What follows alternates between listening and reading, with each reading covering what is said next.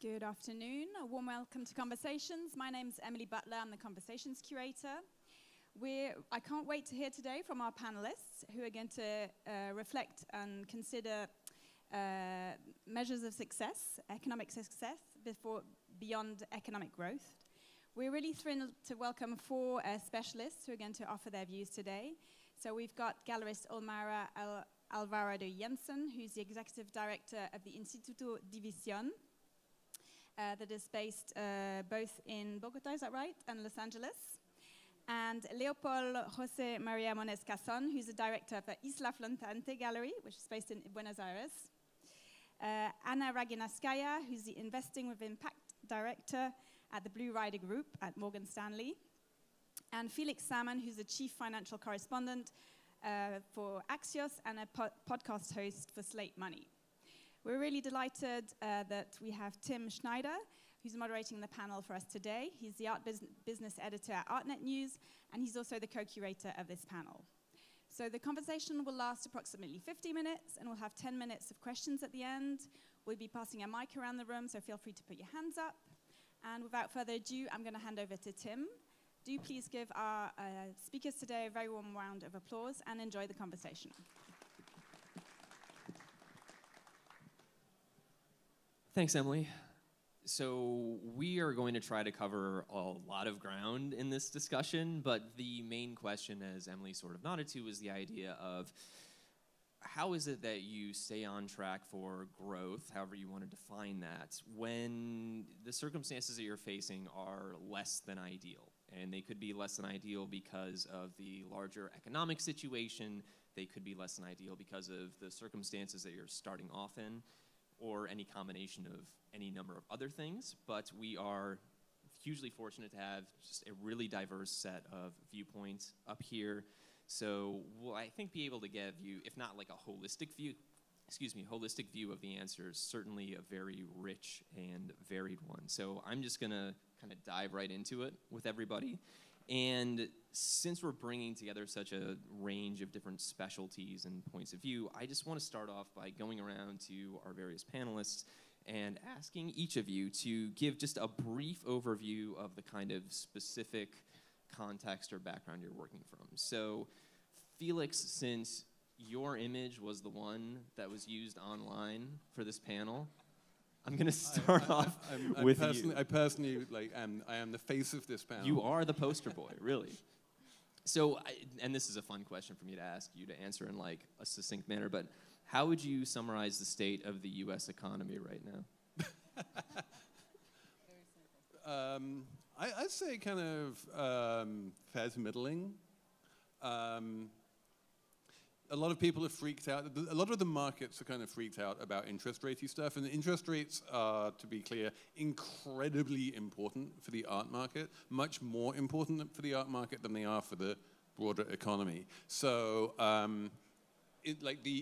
as far as art collectors are concerned, the rise in interest rates is a very big deal because, as you all know, art doesn't cash flow. It doesn't pay any interest in terms of money, and that's fine when interest rates are at zero because nothing pays any interest rates, and that's where we were for, the past 12 years, something like that.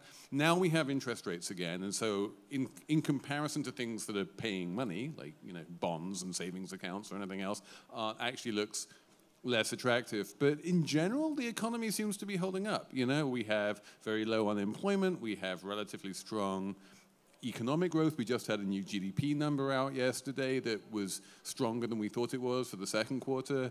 The Fed is trying to slow things down and kind of isn't succeeding, is what I would say. So I've definitely seen much worse economies than this. That's a sobering thought in and of itself. To switch gears a little bit, Omayra, can you kind of just give our audience who may not know as much, just what are the main points that they should know about like the collecting landscape and the institutional landscape in Colombia right now? Hello, everyone. As we discussed before, Colombia, it has a small market in that sense, and that is why we are trying to expand to other regions, especially the US. But Colombia has been a very conservative country, and most of the collectors tend to go that way. So contemporary art can be a little bit of a struggle. And although we have young collectors who are broadening their ideas of collecting, institution-wise, we do have a big gap. We really only have 2 museums who are building a real collection with an incredible curatorial view that they're actually supporting a lot.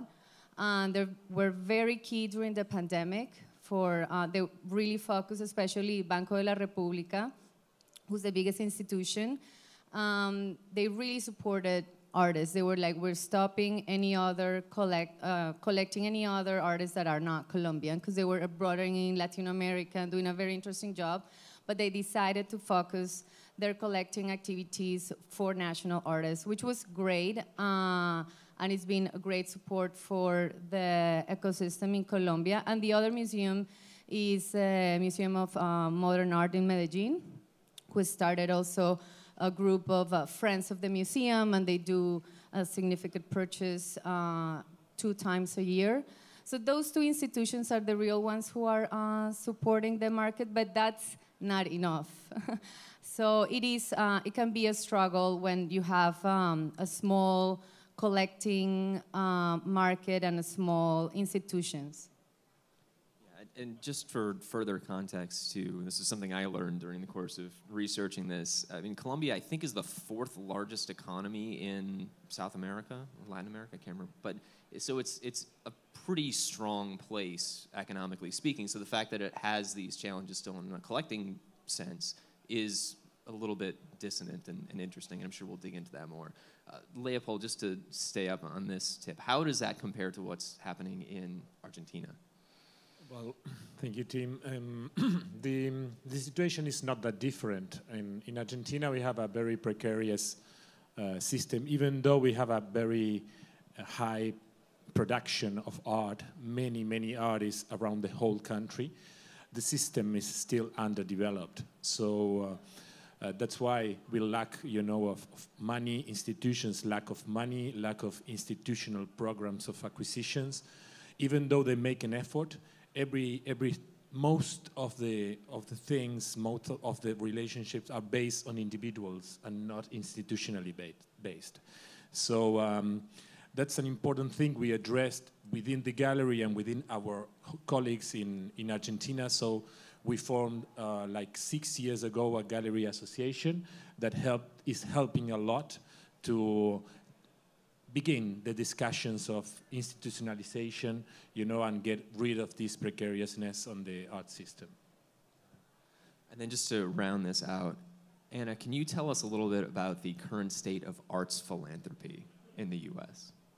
Sure, happily. I think for context, just where my comments are situated from, I'm part of a small group at Morgan Stanley that works with clients across the art community. So my clients include both collectors as well as institutions on questions of financial services and investing, which has definitely been an interesting in the past year.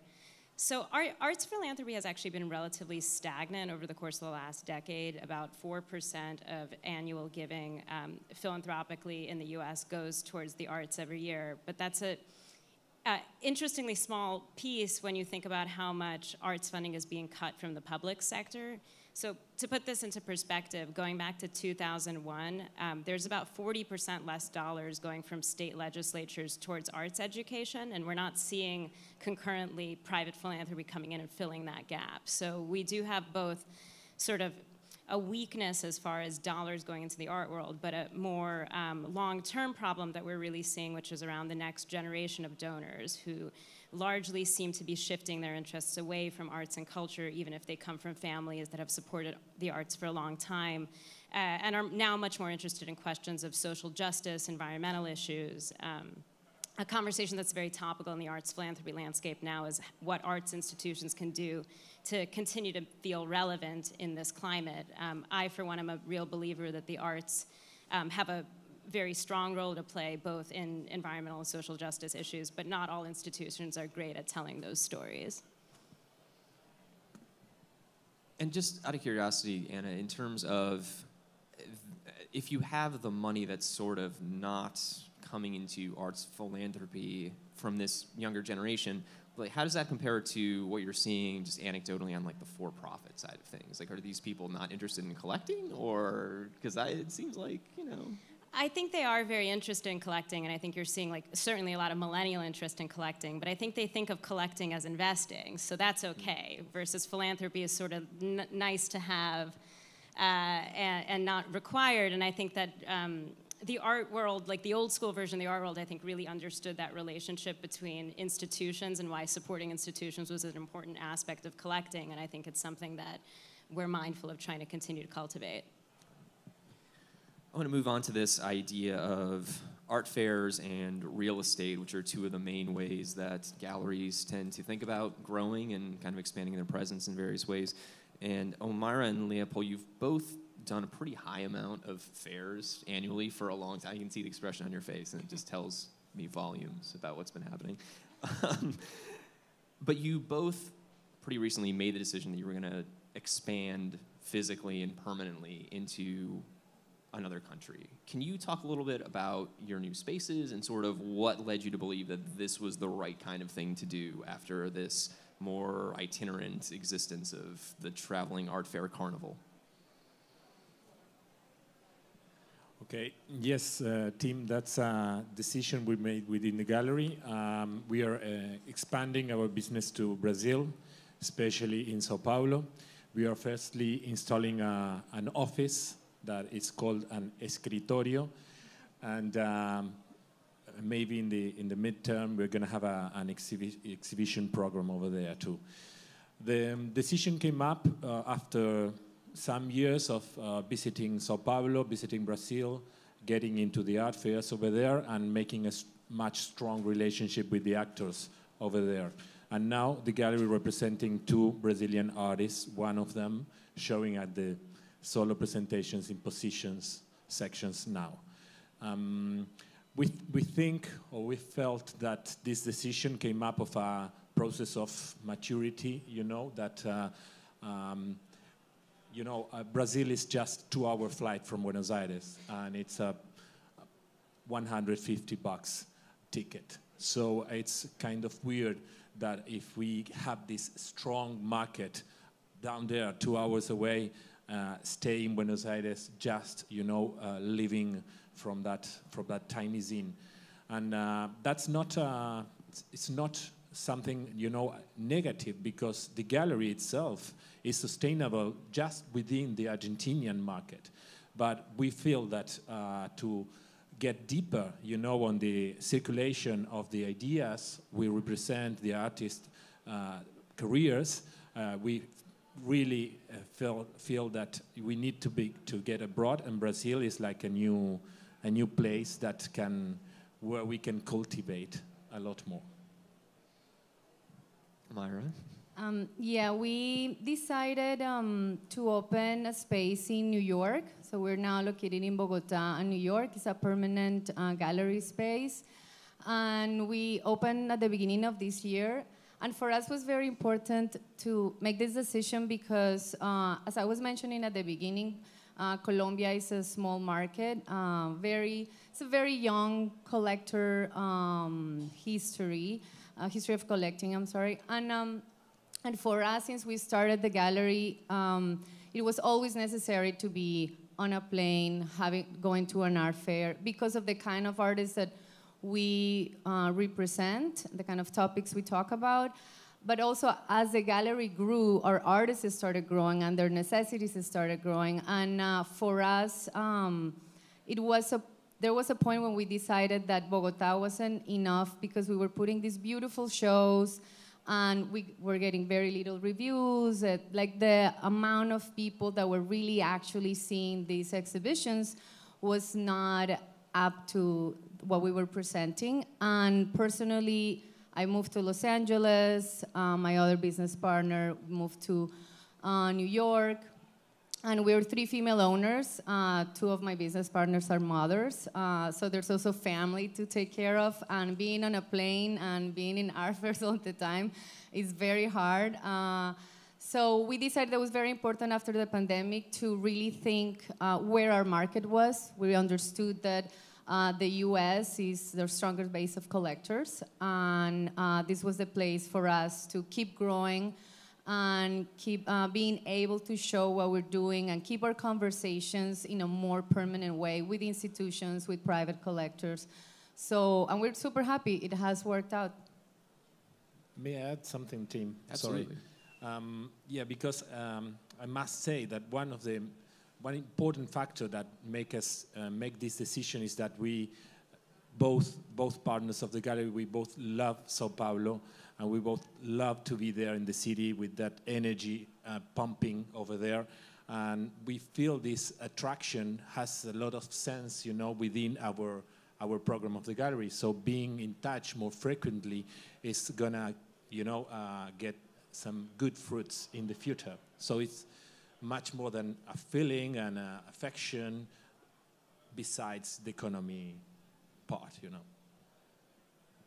Felix, I'm curious to hear your perspective on the real estate angle here, because like this is something I never thought about until I started working in galleries when I was in my 20s, like just how much the gallery business is just an offshoot of the real estate business. And coming at it from the direction that you would come at it from, I'm just like, do you see that there are any like hacks out there in terms of galleries that maybe don't have the financial resources of major players, other than saying like, oh, we're just going to team up on a space, or we're going to do pop-ups or stuff like that? Yes, spaces are super important because it's how people remember things, right? Like you can walk around the exhibition hall downstairs and it's just booth after booth. If you want to build a relationship, people will remember going into a space, seeing a show in a certain place, seeing a series of shows, they start understanding the program much better. There's massive advantages to having a space. Financially speaking, the whole business of having a gallery is just batshit. I wouldn't advise it to anyone. Like basically, everything is negative cash flows, right? We know that art, you know, if you're sitting on art, you have to store it, you have to insure it, you have to pay rent on your space. Ideally, if you're, you know, grow to become the kind of gallery you want to be able to pay your artists monthly so they can pay rent, you know, and all of this kind of stuff. And then against that, your inflows, you know, nothing happens every month, right? It's just like random globs of sales, and you want to be able to take your time over sales. You want to be able to place things in the right place. You want to be able to sell only at the right time. And the most successful galleries in the world, you know, for as long as there have been galleries, have been the ones with incredibly deep pockets who can afford to sit on art for decades if they need to, and can bide their time and like sell the right piece at the right time to the right person, and build those relationships. And so yeah, that's if you're like young and new and you don't have super deep pockets, you can't do that. Like I don't think there's some like clever hack that allows you to be able to have massive negative cash flows every month and then make it all up in the 20 years' time, unless you want to finance that. I don't know. I mean, tricky, right? But maybe a good segue. I think that's why nonprofit spaces are important, because nonprofit spaces can rely on donations from the public as well as sales, and that's really the venue in a lot of places where riskier things can happen and artists can really sort of develop and blossom and be discovered. And I'm very interested in that symbiotic relationship between the private and public art space. Well, Anna, can I just ask you to continue on that path then through the lens of another one of the big subjects we want to talk about today, which is inflation, which has been like a huge, huge story this year. So Felix, I'll let you kind of get into the details of this. I feel like you're going to know the numbers better than I do. But broadly speaking, I think everybody in the room knows that we are in a high inflationary environment in the US. And the flip side to that is that in theory, if you were a philanthropist and you were looking to donate money abroad somewhere to an institution, like, shouldn't your money go further? Could that be a good thing? Like, how does this end up translating on the nonprofit giving side of things? So much going on there. So the first thing, like by Latin American standards, we do not have high inflation in the United States, and it's coming down. Like but there is a wonderful silver lining in the art world to inflation, which is about this whole question of especially for-profit galleries who have this convention that whenever you show an artist, you're never allowed to reduce their price. Don't ask me why this convention exists. It's a convention. We all, we can love it or hate it, but whatever it is, it's there. But that's a nominal convention, right? And so what what inflation gives you is the ability to reduce an artist's price in real terms without reducing it in nominal terms, and being able to go to ebb and flow a bit in terms of prices is actually awesome in terms of being able to respond to market conditions and be active in the market and smart. So I like that aspect. Like it's. But wait, what was your question? I've totally forgotten your question. I think you stole my question, actually. Yeah, you kind of dove in front of that like a Secret Service agent, like somebody who's taking a shot at the president. It's kind of amazing. But let's just pin that there, and I want to give you a chance to talk about the kind of institutional side of inflation, how that affects things.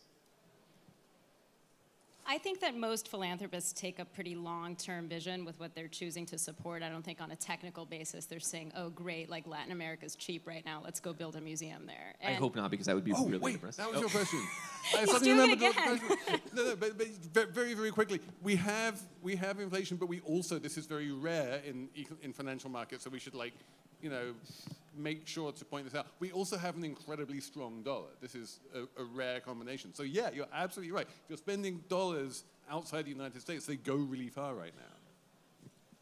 Totally, and I think that people who are in the humanitarian sector have understood that for decades, and that's why you see so much philanthropy around world hunger and things like that happening. But I will point out, a lot of times it's happening through U.S. nonprofits, because our entire philanthropic system here is extraordinarily well developed because our tax system highly encourages this kind of giving. And I think that I can certainly see a scenario in which more people are interested in philanthropy in the global south, but again are going to be thinking about both the most tax efficient way to do it and also the most, I guess, like fiduciarily safe way of doing it, because we also have a nonprofit sector that's very scrutinized here. I think a segue, I wanted to bring this back a little bit to my broader work in impact investing. And impact investing, for those of you who are not familiar, is this concept that you can both invest for financial returns, but also for returns that benefit people and the planet.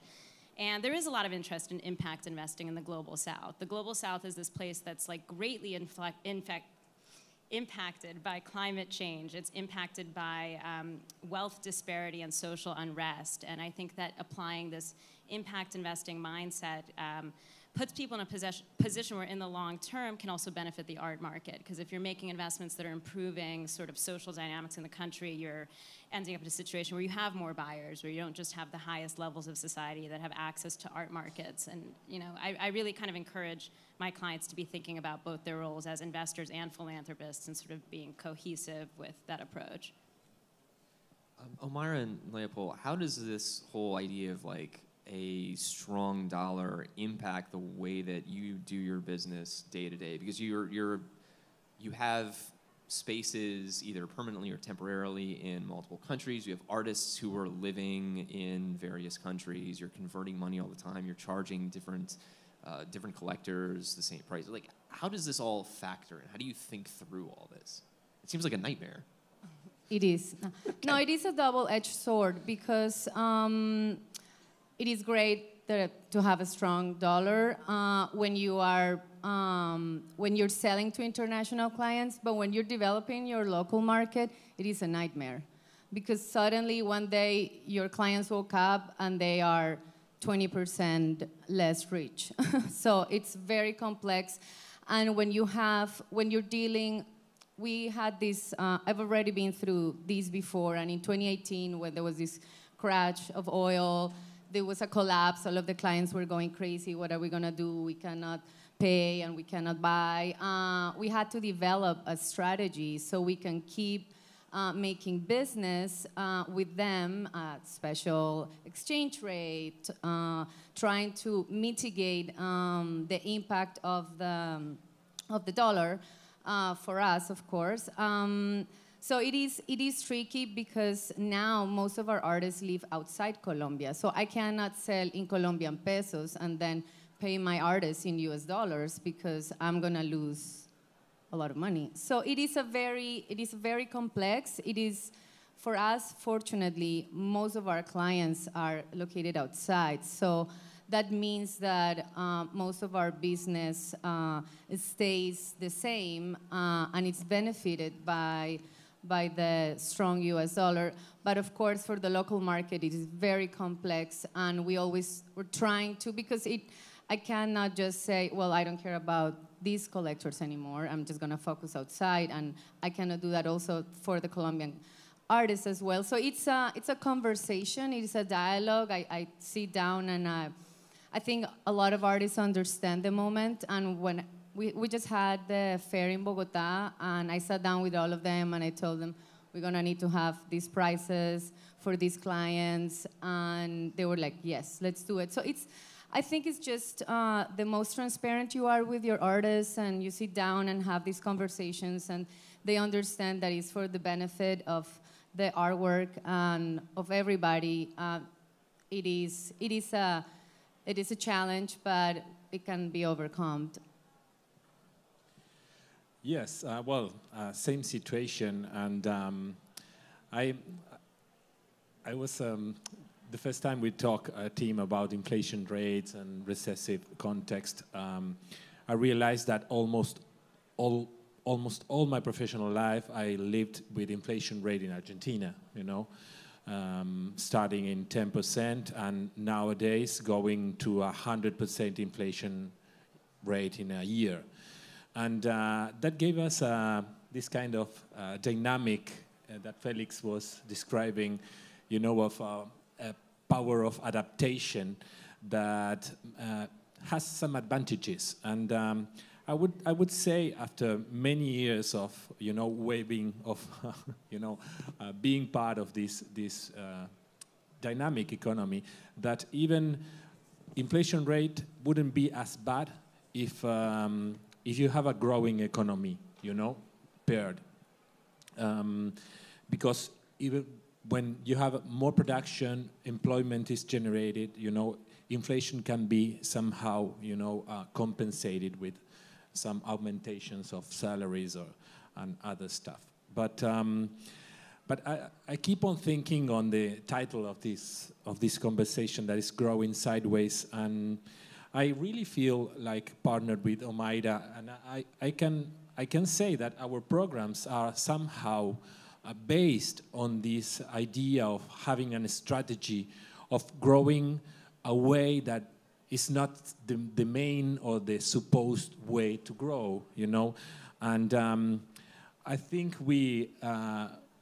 let me talk by you, because we are kind of brothers in this. The programs are really can match a lot, and Felix said about this idea of you cannot have a gallery if you don't have a deep pocket, and I must say that 10 years ago, when Isla Flotante started, the main income of the gallery was selling beers at the vernissage, and now, you know, we are not a big thing, but we can afford this kind of fairs, and that was really because we had an idea of growing sideways, and this strong idea for our project to accumulate, you know, money in order to have a reserve to face all our commitments and all our dreams, you know, what we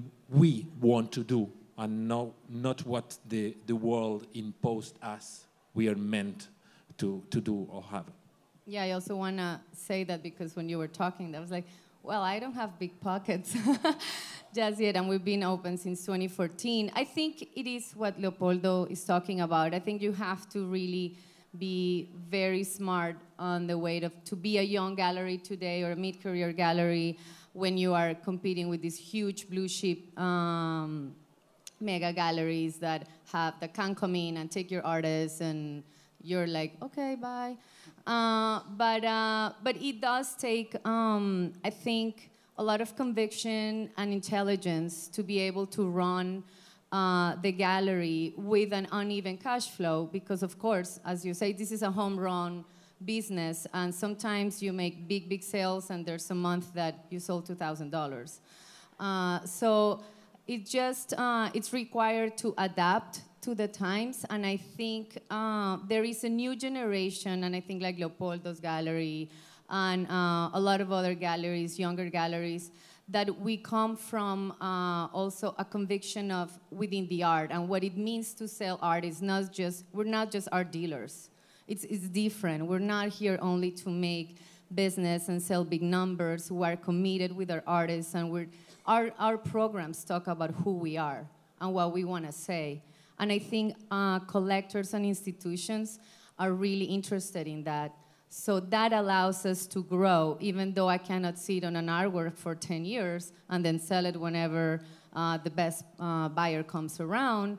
We have other means to keep going and keep the cash flow and go through the times and keep growing. The other kind of big flashing red light in the economic discussion this year has been the prospect of recession, which is something I've now been hearing about at every art world event that I've gone to for the past 6 months or so. And it, like I've described the second half of this year as this giant game of hot potato where every time there's a new event, people are like, oh no, oh no, oh no, it's gonna fall apart. Oh, it didn't fall apart. Now it's your turn. And there's a lot of directions we can go with this, but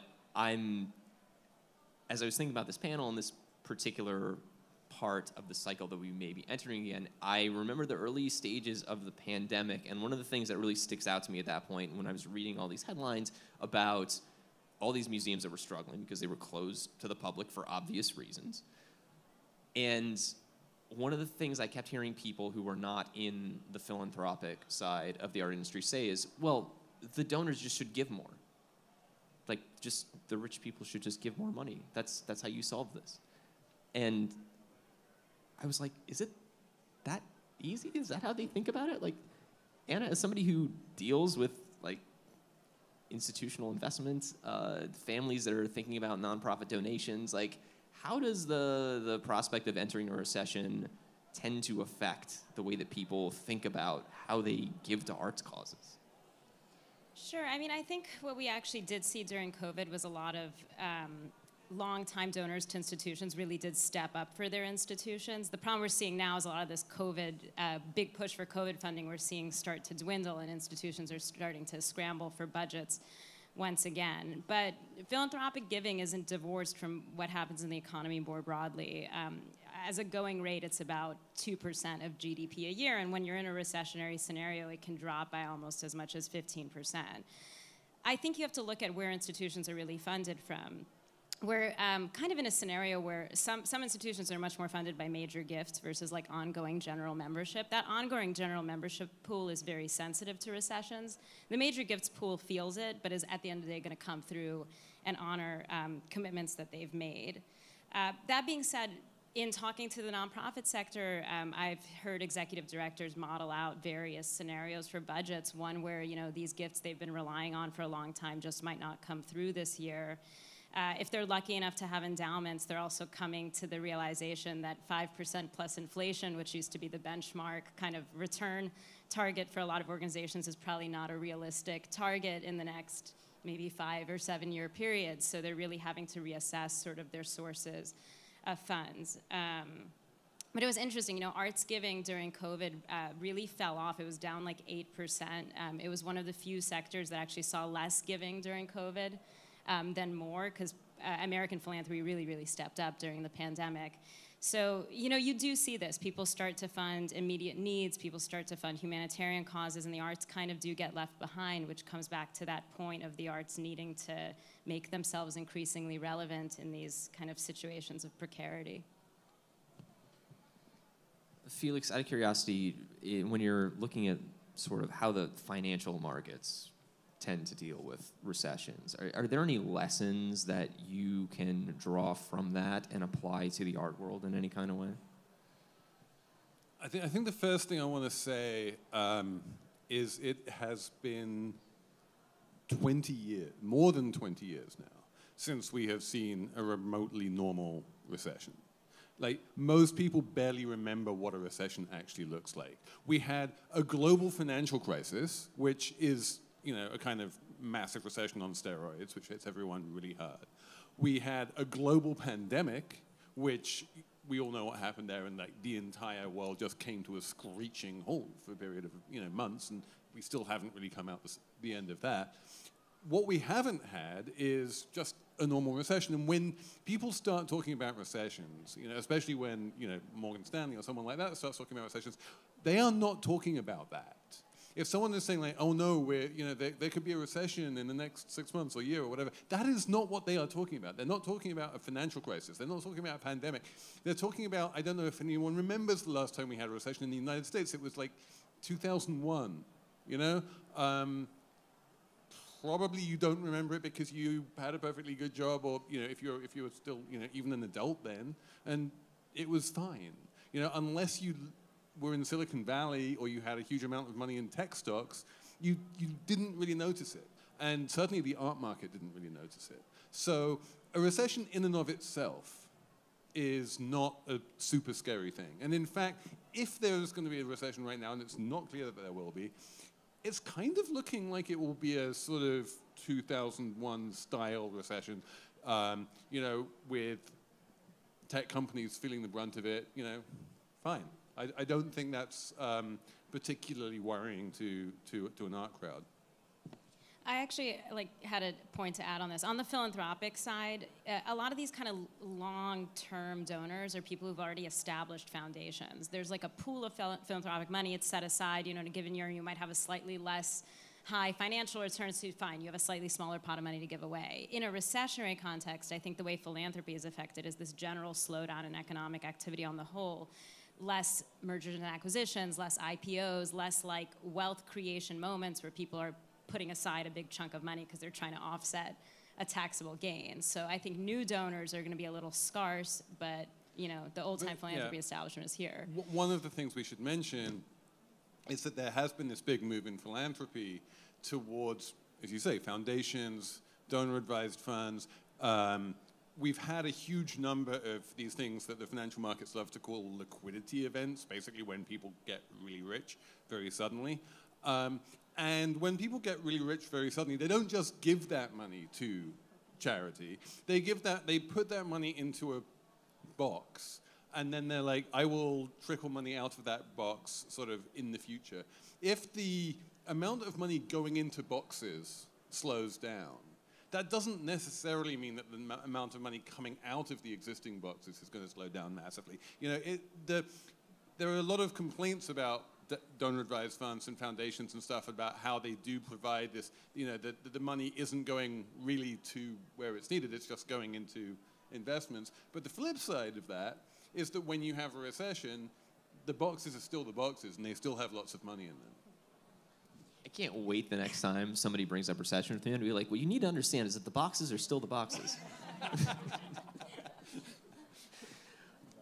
Anna, were you going to say something else? Yeah, I just want to say there's also a misconception that people kind of aren't charitable. Like something we saw happening a lot during COVID was foundations are kind of mandated to pay out 5% a year, but a lot of the foundations I work with were what's called overspending. So they were committing to paying 6 or 8% in a year. Or suddenly there was these conversations around spend down that started happening a lot more often. Like maybe we shouldn't keep the money in the boxes perpetually and take a 10-year period to pay it down.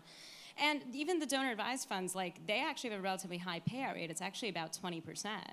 So even though they're not mandated to give, I think a lot of people who set these things up, like, do feel socially responsible and are distributing those funds. I want to ask Omayra and Leopold about the kind of psychological side of this, because I'll say this. I am of a generation where, like, I was not working when we had that last normal recession that Felix had, or that Felix was talking about.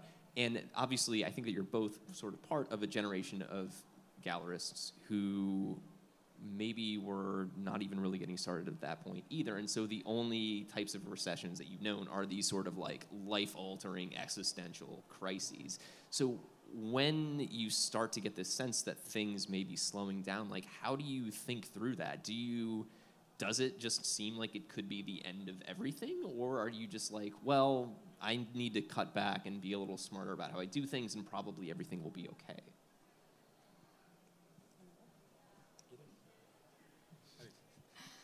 I'm holding on to a phrase by Winston Churchill, never let a good crisis go to waste. So, yeah, no, I don't think everything will be shut down and will end and I will go cry in a corner. I think, no, I think you just have to be smart. Of course, clients will feel, I think more is a psychological thing than an actual, as Felix was saying, like, it's just the nerve of the idea of a recession. It's just like a boogeyman in the terms of expanding, because it's the same happened with the pandemic. You know, we saw like, oh my God, what are we gonna do without our fairs, the market? And we did great. We did great. So this was a reminder that we can just like pull through and just be smart in the way that you spend and where you're going. And this is also, anyway, with recession or not recession, that's the way like we approach every year on how we're planning our art fairs and our projects. So I think we'll be fine. Just need to like cut down on certain spending that are not necessary or they're not really impactful for the growth of the gallery, which is the focus right now. Can I just mention here that we've just been through this incredible, terrifying pandemic. If you survive the pandemic, you will be fine through like any forthcoming potential recession. We have, in this room, in this fair, a whole bunch of survivorship bias, right? Not everyone survived the pandemic. The people who managed to, fly to Miami and sit on stage here are the people who did survive the pandemic, and that's great. But if you survive the pandemic, you should pat yourself on the back, congratulate yourself, and not worry about a recession. This team, I wouldn't say that everything's gonna fall apart, and I wouldn't even be afraid, because we've proven that we can survive with almost nothing. And once you do that, anything can be scary at all. Obviously, you need to manage, and be smart, as Omayra says. But I guess that's much more like a psychological status that obviously affect us because we are human beings, as all of us. But I think we have this incredibly good thing that is this enthusiasm, of having a program that it's intended to rebate this idea that there is just one way of growing, one way of developing, and if you are in the South, then it wouldn't come up, and this enthusiasm that is core of both programs and many of our galleries of our generation, I think keeps us, together in order to have a clear mind and keep on going. I'm going to try to get us into one more topic before we open it up to the audience for questions. And so, Felix, when you and I were talking about what you were interested in the art market right now, one of the things that I think you and I both agree on is this notion of artists becoming more and more active participants in their own markets in various ways. And I'm wondering if the kind of general economic outlook of things right now, how does that play in? It sounds more like now you're saying, if we're going to have a recession, it's not going to be a big deal, so there's not going to be a huge existential crisis, and it's not like artists are going to be like, aha, this is the moment I've been waiting for, now I can seize all the rest of the power from my dealer and just do everything the way that I want to do it. But I don't want to put words in your mouth either, so what do you think? Where's this headed? No, I think it's actually the opposite. I think that artists tend to, seize the means of production, as it were, in bull markets rather than bear markets. A certain small proportion of artists aspires to being, capitalist business owners. And when they have a tailwind of collectors coming behind them and saying, yeah, I want to buy your stuff, and they feel that they don't need a gallery to introduce them to those collectors, so they have those collectors already, and they have a bunch of income coming in, and they can see like a rosy future, that's when they, set up companies and become, Damien Hirst and become like an industry unto themselves. We've had this very bullish art market for a few years, and that's exactly the kind of market where, where Tom Sachs is going to come out and say, I'm going to set up my own company and do it all myself. I do think that in slower periods, in downturns, that's when artists increasingly start to feel more of the benefits that come from having a, home. Then again, it's also when galleries start thinking, shit, we have too many artists. We might need to drop one or two. Just to kind of stay on this same topic, but to shift gears, Anna, I'm wondering if, in your experience in the kind of philanthropic side of things, you've seen anything new come up that sort of is artist-driven in one way or another, that is, I don't know, maybe a new phase of a way to think through how, I don't know, artists can maybe drive nonprofit giving or nonprofit causes in ways that they otherwise wouldn't in the past?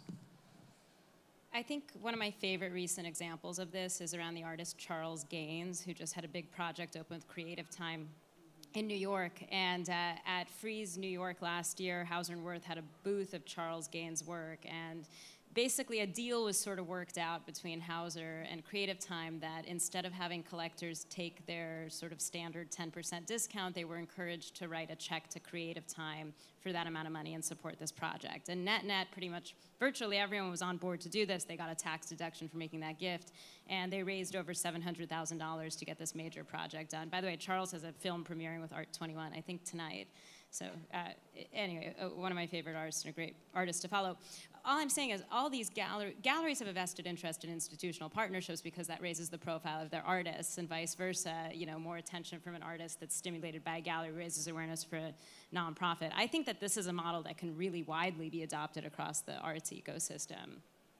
The other two examples I can think of, I think what Nan Golden did at the Guggenheim and her advocacy around where money for institutions is coming from, and the way that's like virtually changed the way museums think about board development has been really impactful. It's something I've been really following over the last couple of years, and I think the next phase of this, and like out of my own self-interest, is no one is talking about how museums are investing, really, but they control like $60 billion of capital, and I think if people start asking more questions about what museums are actually doing with their money, we can see museums take on a much broader role in terms of the broader social and environmental ecosystem.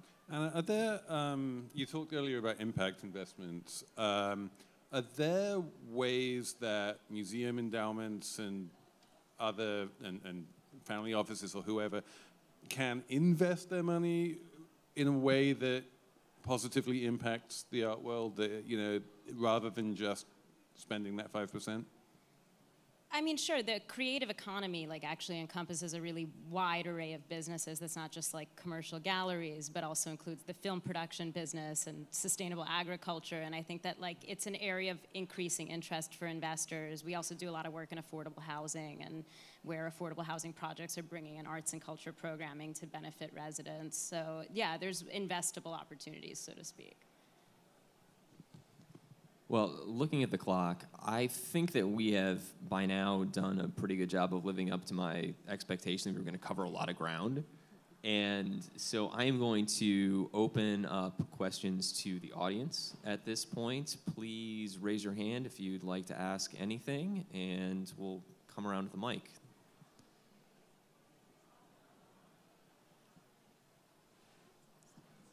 Hi, my name is Sitka.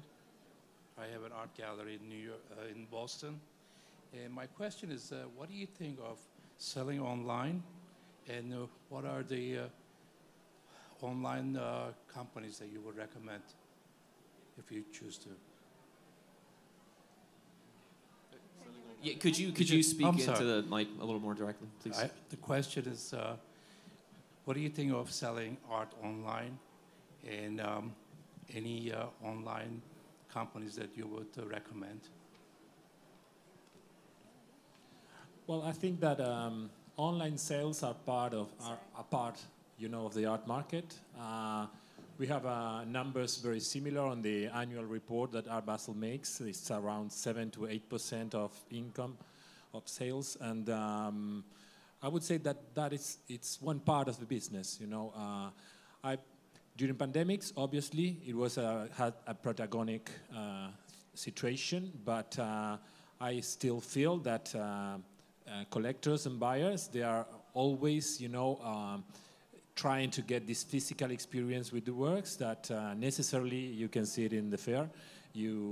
It's another, it's a layer that cannot be avoided. So yeah, I would say that pandemics gave us the opportunity to learn more about selling online and to use it more effectively. That was a really good thing.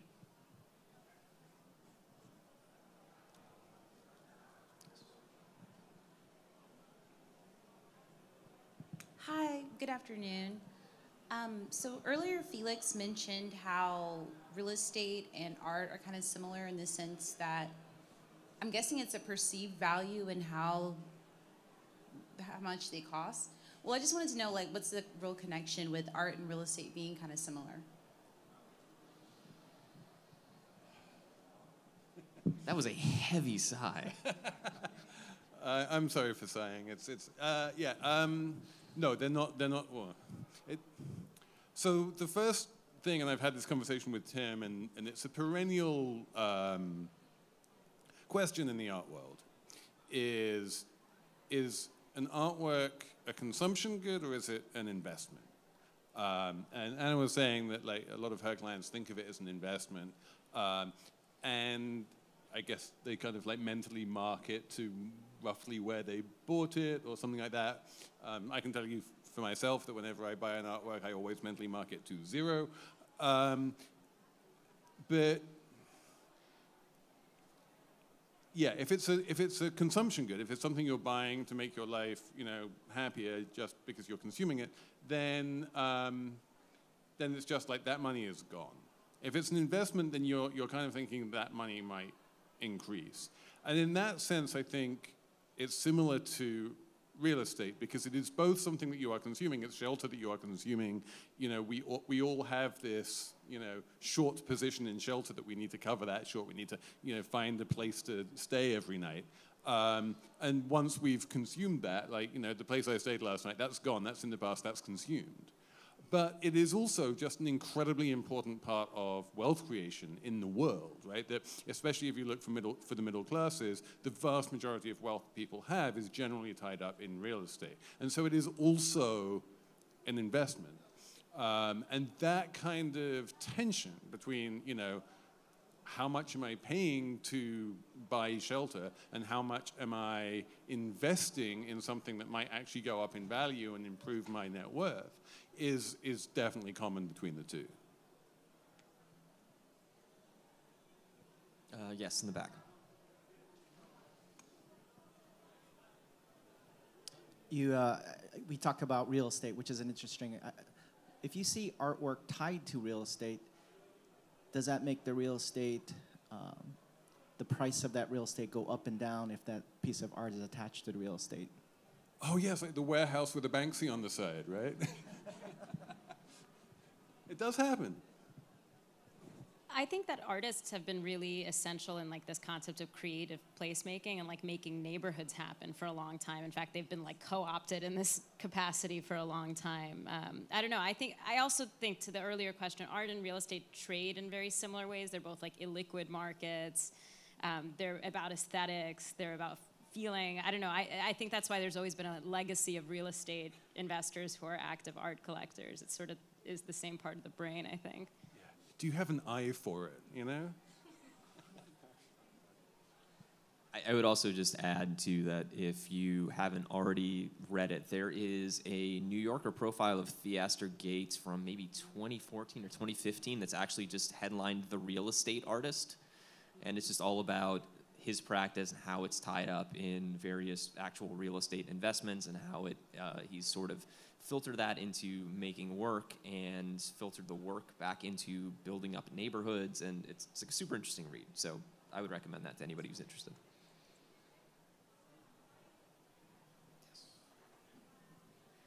It's not a question, but amazing talk, and I just go out of here being very positive after Felix's approach to recession. So thank you.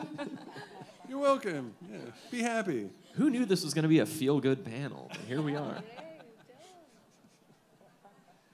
Anyone else?